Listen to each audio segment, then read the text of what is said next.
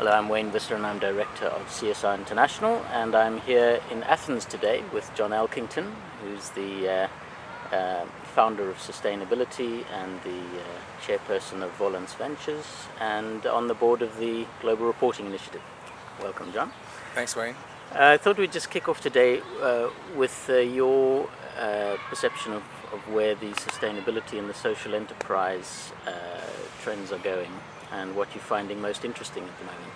Well, I think it as we were saying earlier on today, it's patchy. So here we are in Greece, and many people I've met here in Greece, including some who I even helped teach 10, 15 years ago in the area of sustainability and so on, came out here hoping that the market would grow quite rapidly, found that it hasn't, that they have to do many other things.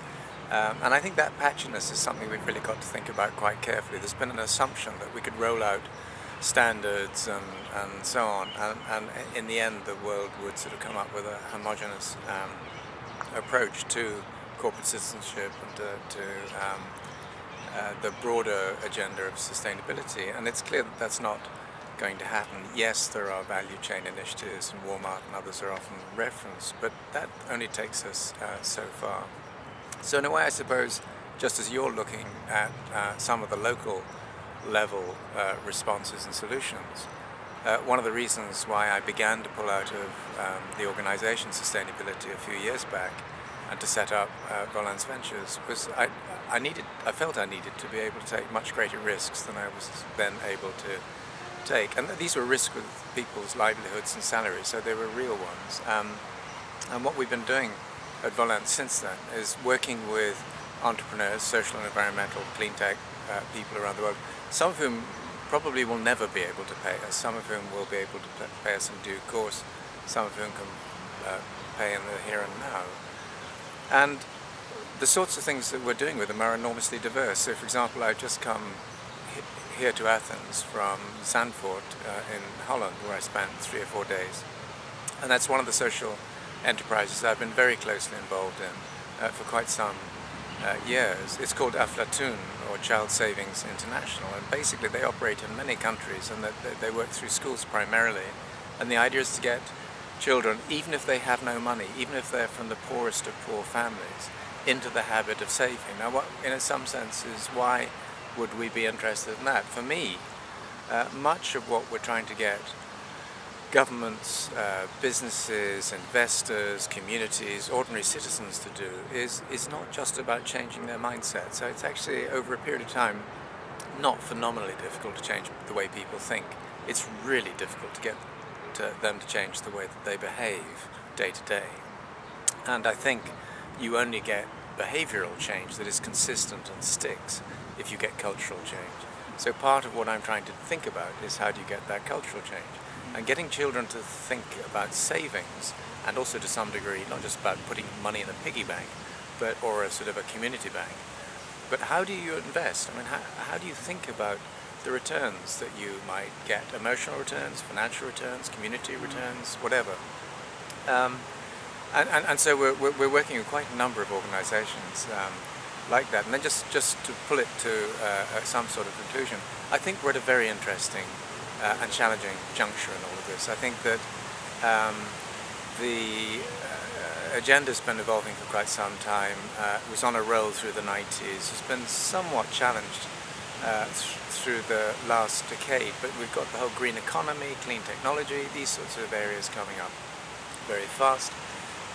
I think the next decade is going to be absolutely fascinating. I think it's where a lot of this is going to come into the mainstream, but be inflected by mainstream politics, mainstream values, for better or worse. So we're really going to have to fight for the agenda as people embrace it and then try and redefine it. Mm-hmm. And just to the GRI point, we just published at the GRI Amsterdam conference a report called The Transparent Economy, and it basically looks out over the next decade, 2020, and says that we're headed towards a much more transparent world, transparent economy, transparent supply chains, transparent companies, you name it.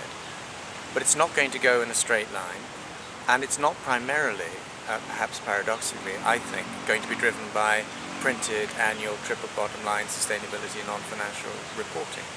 I think it's going to come at us a very different route. And so part of what I'm doing is trying to explore some of that stuff. And as you know, one of the themes here in Athens is very much the impact and role of social media, impact on brands and reputations, role in communicating with the wider world. So the fascinating thing about this area is there's always new stuff to learn, and now I've got to go back and do a session where I try and share some of that with some Greeks.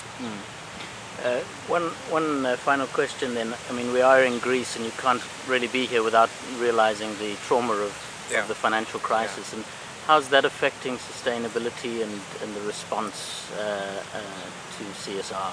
Well, just to back up a little bit, I feel that sustainability is going to be impossible unless we have a really major economic meltdown. And I've been feeling that we were headed towards some element of that for some years. I don't think as yet we have had enough of that crisis to really force a rethink. I don't think we've really rethought the banking industry. I don't think we've rethought regulation. The BP scandal that's going on, the catastrophe that's going on at the moment, shows just how corrupted the UK regulatory system was, quite apart from how abominably poorly run certain parts of BP's activities were. So it's complicated, but I think this is you can't any longer just point it at one part of the system and saying, you know, business or investors or governments or whatever to blame. This is systemic failure. I think in Greece the crisis is hitting at a much earlier stage than it is in countries like the UK, for example. But at the same time, I think the very fact that Greece is a very internationally minded country in terms of trading means that over the next 10 or 15 years, I would feel fairly confident you're going to see this area of transparency and accountability and to some degree reporting coming up the curve quite powerfully even here. Okay, well, thanks for sharing your thoughts today. Thanks, Wayne. All right, bye.